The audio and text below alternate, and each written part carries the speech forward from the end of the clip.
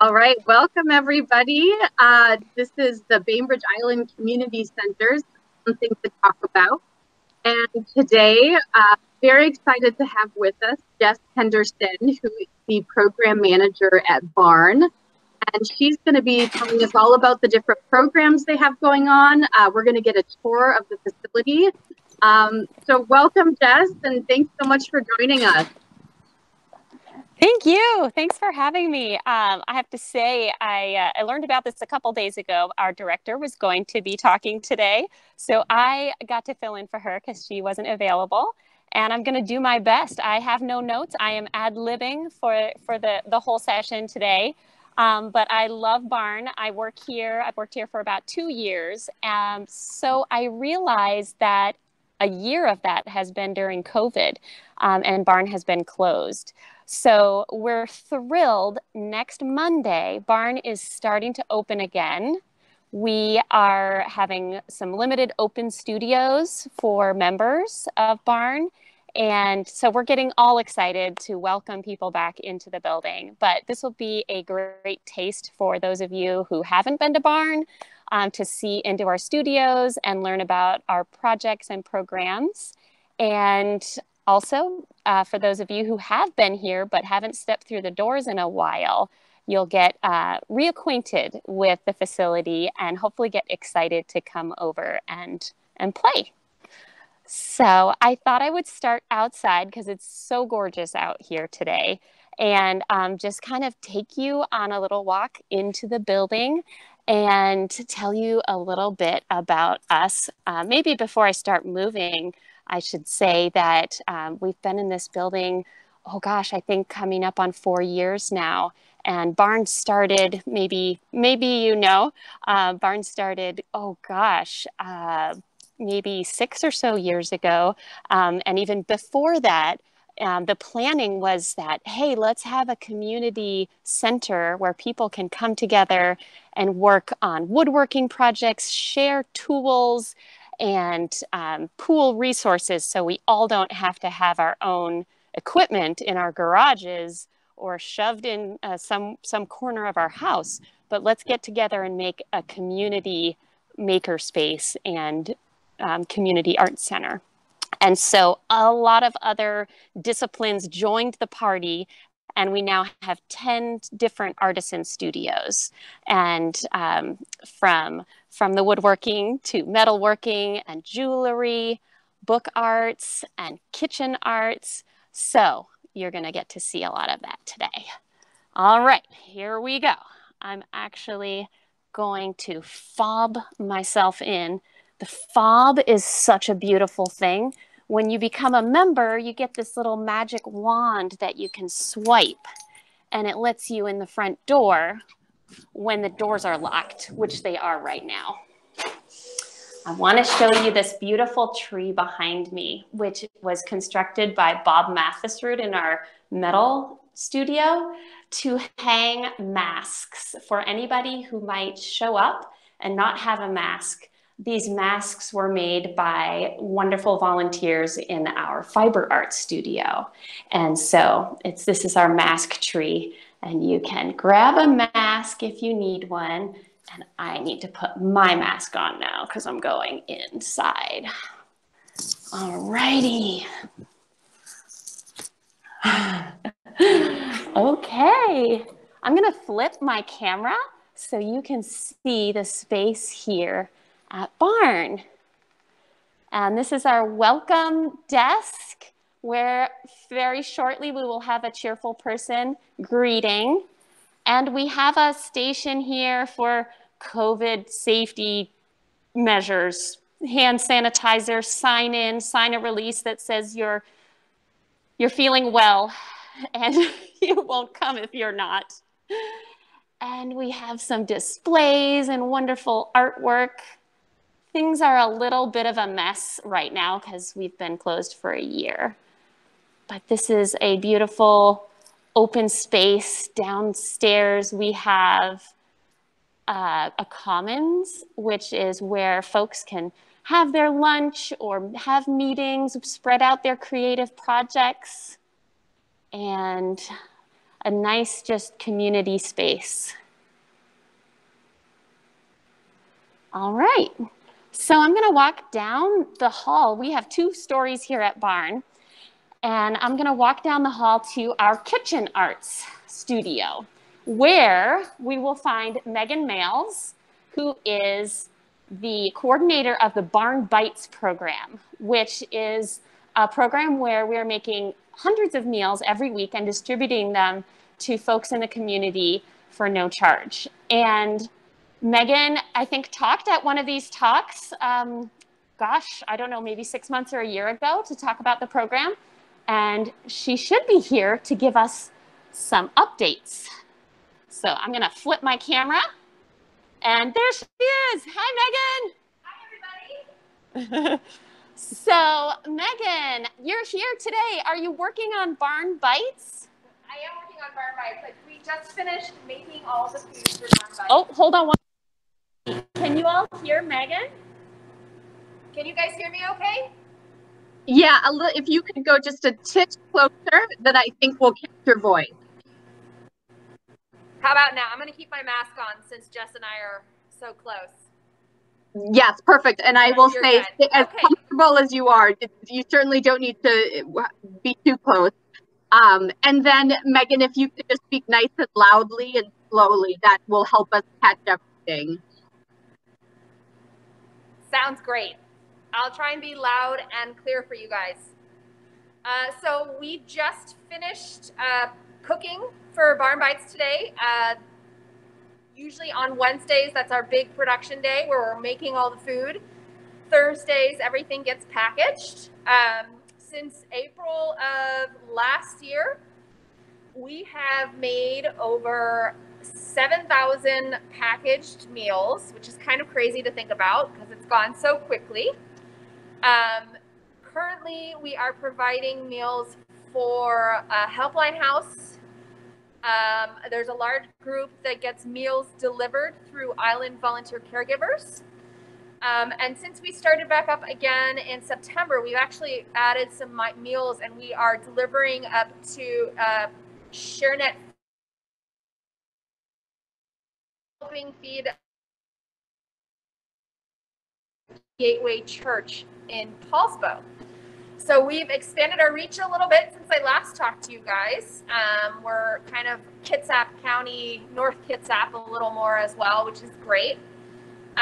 Everything is still mostly done by volunteer labor, and the food has been purchased via private donations through the Barn website, or we've also been really fortunate to have some funding grants come through the Bainbridge Community Foundation, First Federal Bank, and Kitsap Bank as well. So we've been able to keep it going through all of that, which is great. This week's menu is white bean and spinach soup that's vegetarian. We are doing a ham and cheddar or vegetarian frittata that comes with a barley salad, which is spinach and pickled onions. And the other dish that we're doing is roasted Greek chicken with cucumber tomato salad and herbed orzo. So that'll be the spread that gets delivered on Friday. Does anybody have any questions about Barn Bites, about what we're doing and how we're cooking and that kind of stuff? Yeah, I'm Megan. I'm in the Winslow Arms, and I just want to let you know that we are so grateful for all the food that we get from you, and it's so great.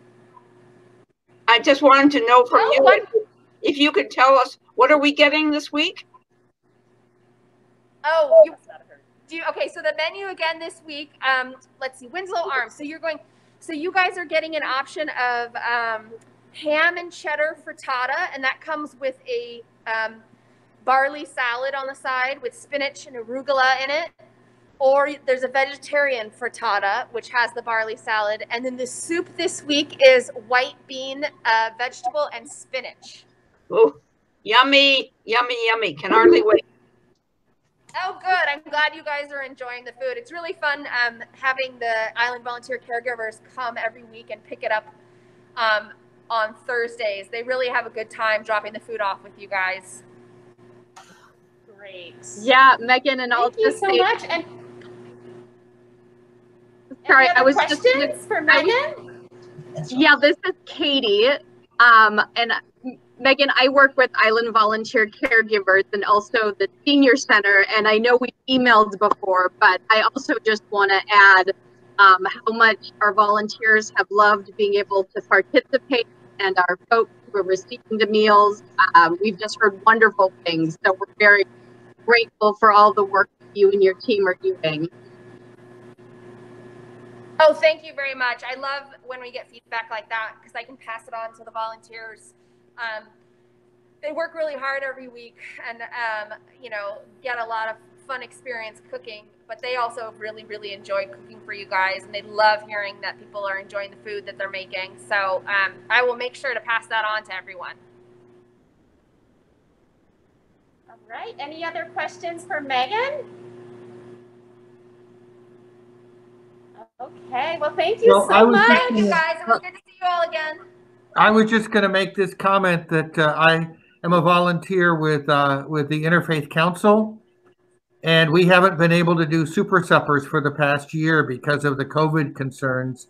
And so we are grateful for the hard work of everybody at Barn and IVC to provide that regular meal service to people. Oh, that's wonderful. I know you guys had to stop that, and I know some of your clients prefer IVC, and some of them are able to get it through Helpline. So I'm glad that we can keep that going and keep everybody well fed. Megan is so good at that. She is such an asset to Barn, and has, you know, look at this beautiful kitchen that she gets to work in, and it's a great use of the space right now. Oh, are we going to show them the walk-in? Oh.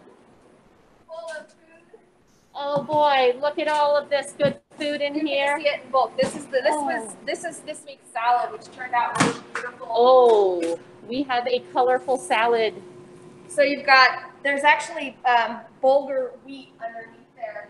So it's going to be a mix of spinach and arugula. This is what you get. This is before the packaging. So we've got the bulgur that we cooked, and some pickled red onions, some spinach, arugula, Parmesan. That's going to get an apple cider herb vinaigrette, and that'll be the side salad with the frittata, which you guys at Winslow Arms will get. But it just ended up being really colorful this week. Oh, so nice. Thank you so much, Megan. Yeah, I can show you guys that. Thanks for your work. It was good to see you all. Stay safe. Thank you, Megan. Okay. All right. Well,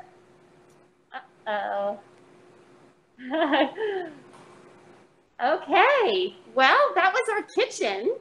And I'm just gonna walk around the building a little bit more and show you some of the other spaces, and give you a chance to ask questions as well. So some of you may not know we have a writer's studio, which is this room right here, where of course writing is an art, and this is a space where people can come and work on their projects and come and learn from instructors that are teaching about writing a novel or nonfiction or children's books. And because Barn is a combination of an open makerspace where people can come and use the studios and use the equipment, we also have learning opportunities that are specific classes that are set up. And back in March of 2020, we started to look into how to do that online. And so starting in May of last year, we have offered online classes as well. And the Writer's Studio has been amazing with that. They can Zoom in from anywhere, and as long as you have a laptop or a pen and pencil, you can work on your craft. So that's the Writer's Studio. And I'm walking down the hall here, going back through our lobby, and we are gonna swing by the Electronic and Technical Arts Studio. And I'll flip my camera and show you in here. The open sign is not lit up, but I turned the lights on there in there earlier, and you can see this jumble of crazy equipment that is for anybody to come and learn how to use and to play with. You'll see we have a couple of 3D printers there.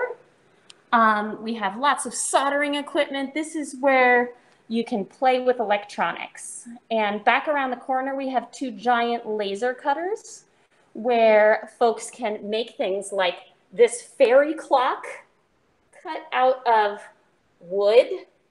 This is amazing because it tells you where the fairy is on its journey back and forth from Seattle to Bainbridge Island.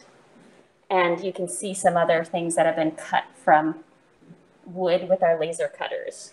This studio is awesome because it interfaces so much with other studios, like the printmakers that will use the laser cutters to print, to create a block to then make prints from, or the jewelers who come to make a model, a prototype of something on a 3D printer that they're going to then cast and make into a silver piece for their jewelry projects. So Electronic and Technical Arts is an amazing studio.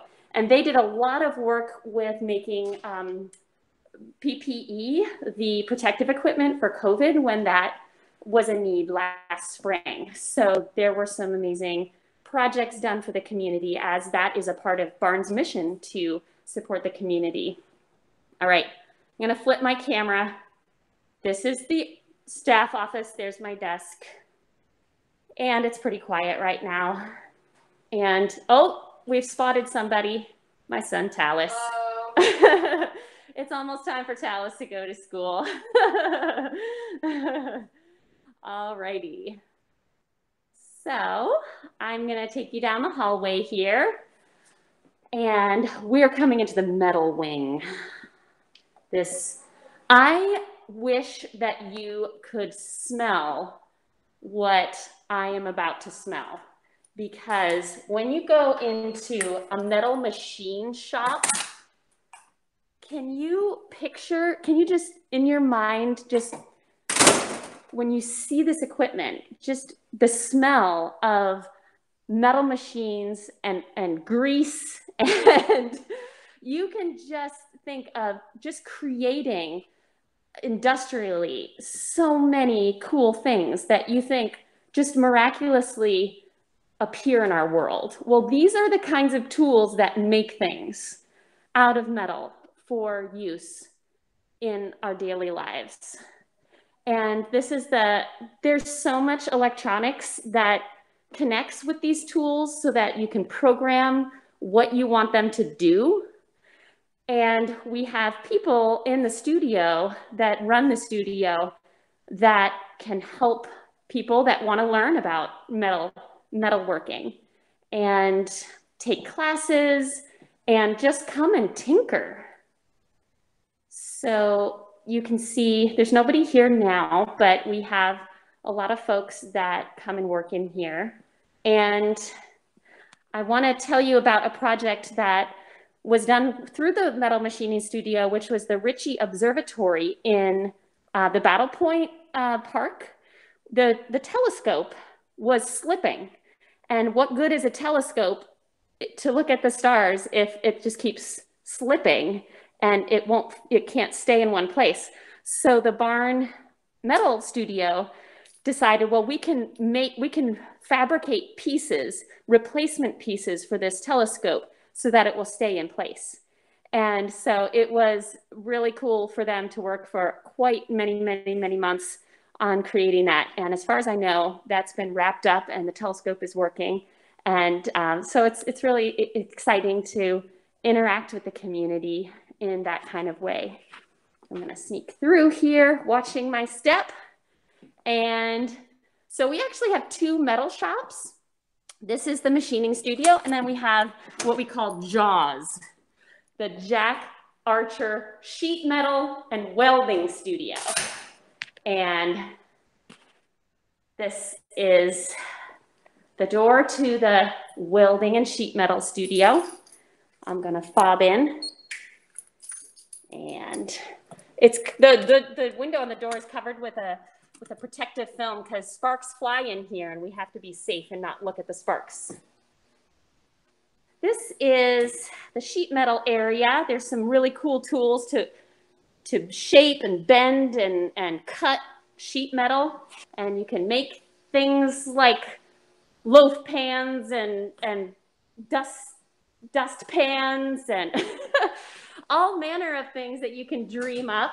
And we have welding stations, and we have a plasma cutter, so you can program this machine, or you can freehand cut into metal and make art with it. Does anybody have questions about the metal studios? Jess, this is Katie. I was just curious. I know you mentioned that there are folks there to help out if people have questions or to learn how to use the machines. Are under non-pandemic times, are there certain hours that people are available, or is there just always somebody there that can answer questions and help guide people? That's a good question. I think there's often somebody in most studios during the day. We're open generally from about 8 in the morning. Our doors are open until 10 p.m. normally, but for the next year, probably a little bit shorter hours. We can't guarantee there's going to be somebody around in every studio, but you could take your chances and stop by anytime. But we have a lot of orientation classes. I'm going to take my mask off because I'm in a room by myself.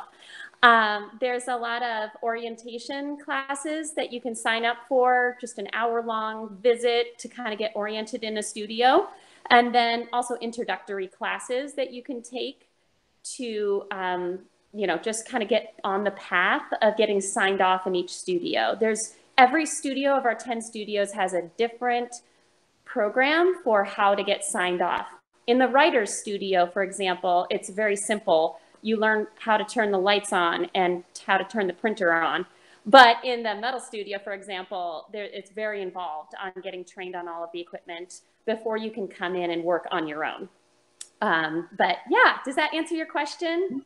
Yeah, thank you. And that does make sense, because just seeing that glimpse of the metalworking studio, I imagine, somebody wouldn't just waltz in there and start to experiment with things.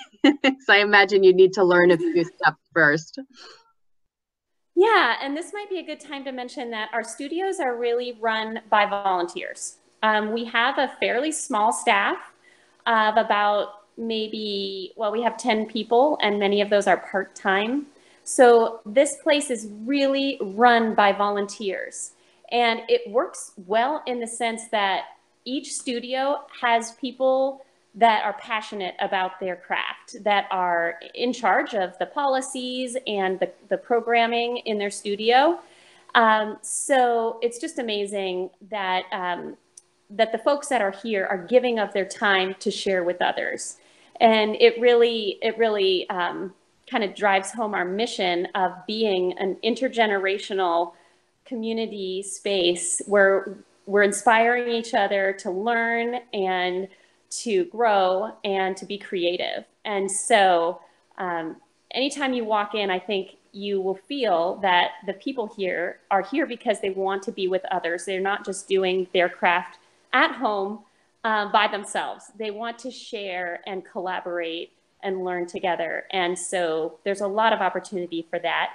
The other thing, Katie, is that folks could sign up for an open studio. And typically you would get trained before you can come and use an open studio, but that's a time when there would be a monitor in the studio and you could come and talk with them during specific scheduled open studio times. All righty, well, are we ready to move along? We've got a lot to see. Okay. Yeah, sounds good. let's go to the jewelry studio, jewelry and fine metals. And I think we might have some people working in here, so we might get a little taste of activity. These are steering committee members and volunteers here. So let me flip my camera, and here we are. And there's Sue and Karen at work. Oh, what are you up to? I'm repolishing an outline stone. She's polishing a stone over here. Is that lapidary? This is our lapidary setup here, and I'm repolishing an outline cabochon that I had bought, but it had some pits and scratches in it, so I'm repolishing our machines here so that I can set it in a pendant setting that I have I started.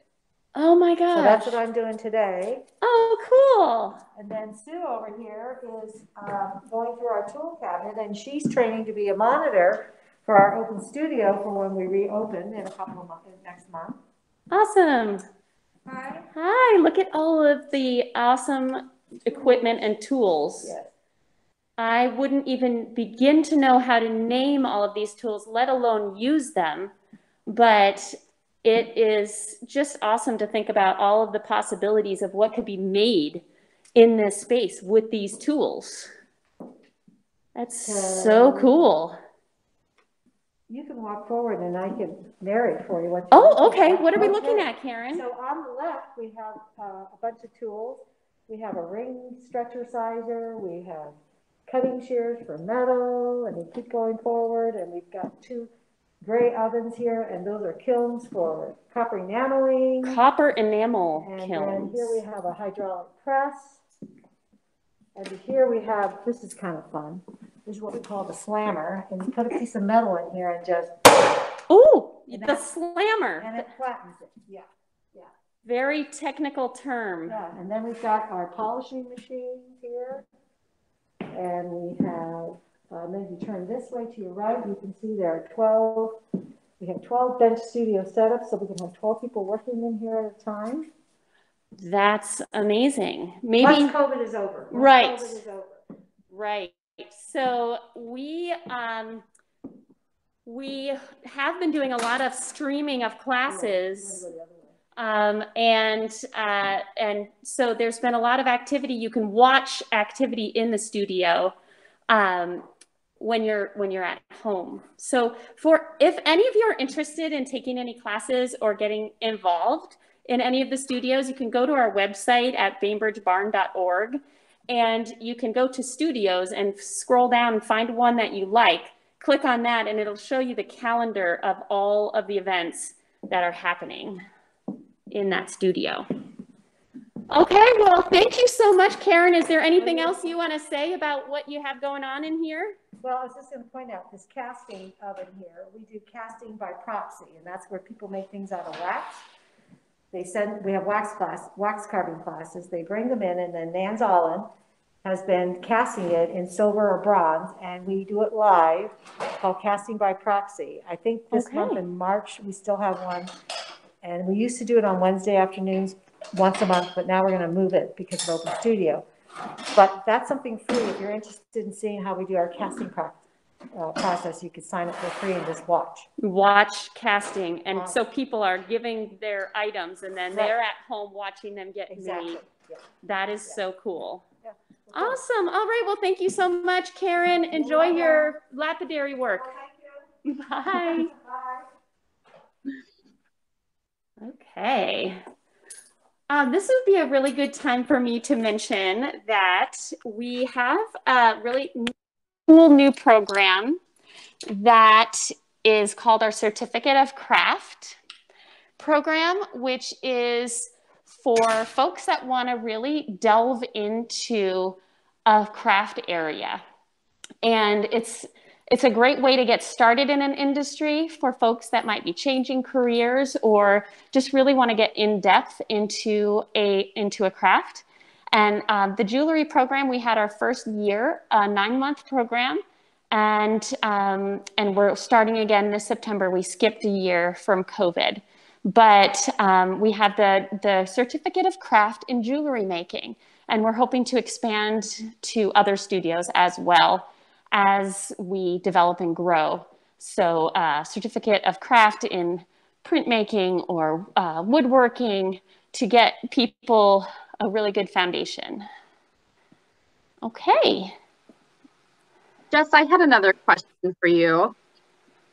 Sure. For all of the different materials and supplies, is that something that's available at Barn? Do people get those materials elsewhere? How does that work? That's a great question. So there are a lot of supplies that you can buy here that have been obtained by the studio. So if you wanted to make something out of metal, you could buy the metal by the pound. Or the woodworking studio does have some wood as well. The fiber studio will have some fabric for sale. But otherwise, you bring your own supplies when you're working on a project. And I know like in the wood shop, they have things like sandpaper and glue and things that you can use. And you don't have to bring all of those little bits and pieces.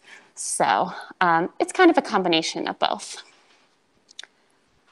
Here's our community kitchen. Oh, Darren's coming out of his office. There's our facilities manager. And so folks that come and want to spend a whole day here, you can put your lunch in the fridge. You can heat up your leftover casserole in the microwave, get a cup of coffee. And I'm taking you down the hallway to the, well, first we hit the media arts studio. Does anybody know about Bainbridge Community Broadcasting, the podcasting series? I think I'm seeing a few hands. This is a recording studio where a lot of podcasts are made, interviews are done, and it's not very exciting. There's no windows. It's just, imagine a lot of microphones and the acoustic paneling on the walls. But this is a cool spot for people to learn how to make recordings and podcasts and audiobooks and that kind of thing. And then this is our glass corner. I'm going to show you some of these pictures of some of the artists and community members that make glass and some of their projects that they've made. And this is our glass arts studio. And I'm not going to go in, but you can see there's a lot of bench space for working on stained glass and fused glass projects. There's this whole table that you can do your glass cutting. We don't have glass blowing. That would be a whole crazy new set of tools. And if you've ever seen glass blowing, there's a lot of heat and things. We don't have the space for that. But we do have kilns for firing fused glass, and a lot of different options for glass, like Katie was asking about materials. There's tons of glass here that you can buy. And you can come and learn how to do glass projects.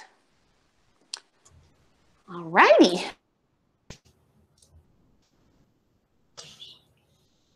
Yes, Joan, did you have a question? Yes, I want to know if you repair stained glass items has been given. We get that question occasionally, and we don't really have anybody a part of Barn right now that does that. Okay, thank you. Thank you. I'll check back later. Okay. Yeah, apparently stained glass repair is a real industry that is kind of a dying art. And so we've talked about maybe trying to develop a program to get people trained in how to do stained glass repair, because apparently there is a dearth nationwide and certainly in our region for stained glass repair. So something for us to look into. Okay, here's the wood shop. This is kind of a bread and butter studio. It was really the heart of starting Barn beginning. And there are some crazy cool, amazing tools in this space. If you have a look at this, look at the size of that bandsaw. It's like 9 feet tall. I mean, you're never gonna have that in your own home studio. And there's a lot of sanders and a lot of safety protocols in place for people to use these tools safely. Back on the back wall there are a bunch of lathes for wood turning, making bowls and whatever you can dream up. And also you can see something hanging from the ceiling. There aren't any boats in here right now, but the studio is actually called the Woodworking and Boat Building Studio. So we do have projects that work on boats, building boats, repairing boats. And this studio has a lot of open studio time, 30 hours a week, where you can come and work. And if you're not a member of Barn, that's okay. You just pay $20 to come in for the day and to work in the studio, as long as you've been signed off. In the wood shop, there's 3 classes that you need to take for a total of, I think it might be about 6 hours of training to fully be let loose in the studio. Any questions about the wood shop? All right, we're going to go in. Very impressive. We're going to go into the bench room. This is the last space. Uh-oh. Let's see if I can get the lights on. Oh, I think they're on a motion sensor. Oh, there we go. This is the bench room, and this is where you use hand tools and work on projects that you don't need big power tools for. So you see all those saws? It is just crazy to think. And then almost every studio has a library of all these different resources, magazines, books, plans that you can dig into, and a sofa where you can sit down and get creative and dream up another project. A lot of those cabinets have tools all stacked in there. This place was built by a lot of energetic people that worked to collect the tools and raise the funds to make this place happen. So I'm going to take us over to the print and book studio now. And we got a couple of people in there already.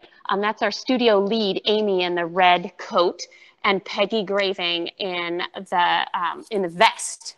And this is printmaking and book arts. So you can see there are some really cool printing presses. They're covered right now, but big presses for doing printmaking. And then there's 2 pieces of equipment kind of in between Amy and Peggy that are letter presses. And this is a really amazing art form that is also somewhat less used in a practical sense now for printing books and things, but is really an art form in its own right. And so all of these cabinets have different typefaces where you can set your own, little project and then put it in the letterpress and crank out different prints from those from your design. And then book arts is another part of this studio where you can learn how to make all different kinds of book bindings. And that has translated really well to our online classes, because all you need is paper and a few other supplies that are easy to get. So there's a lot of really cool paper cutting and book arts classes online right now. Okay, our last studio is Fiber Arts. All right, I've taken you into the Fiber Arts studio now, and it's a giant space. And kind of one of the highlights is that area with all of the looms for weaving. And you can take a class and learn how to weave, or if you're a weaver, you can kind of rent a loom. It's free for members, but you can use a loom for a month. You sign up, you pick your favorite loom, and you can get a project started. You can come back every day and work on it for a month, and then you have to take it off and let someone else have a turn. But that's our weaving, and we have so many different kinds of, well, we have a lot of stuff stored in here right now, but a lot of sewing supplies, embroidery, different kinds of surface arts. There's different, really fascinating kinds of stitching. Japanese sashiko and baro, and all of these different cultural art forms that I'd never heard of before I started working here. And we have a lot of sewing machines, of course, where people can learn how to sew or practice sewing. And right here, an industrial sewing machine. So if you want to sew cushions for your deck sofa, you can use the industrial sewing machine that you might not have at home. And then this is a lovely, lovely end to our tour, which is the lab, which is where we do a lot of natural dyeing. And we have in here, we have a lot of, we have burners where you can bubble and boil all of your natural dug fir tips and salal berries and things to make natural dyes so that you can make different beautiful fabrics that you can do anything you want with, making quilts or clothing. And we have 2 refrigerators full of dyes, different natural dyes. And so you can come and experiment in here. Wow. So, yeah. So I think that is about the end of the tour. I just want to say, if I was only 40 years younger with all the energy that you guys have, I'd be the first one there. And I thank you so much for the tour. It was beautiful.